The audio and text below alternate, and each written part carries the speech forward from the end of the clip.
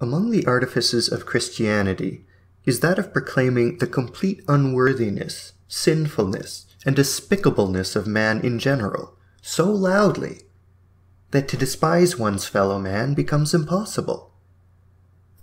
Let him sin as he may, he is nonetheless not essentially different from me. It is I who am in every degree unworthy and despicable. Thus says the Christian to himself. But this feeling, too, has lost its sharpest sting, because the Christian does not believe in his individual despicableness. He is evil as a man as such, and quietens his mind a little with the proposition, "We are all of one kind."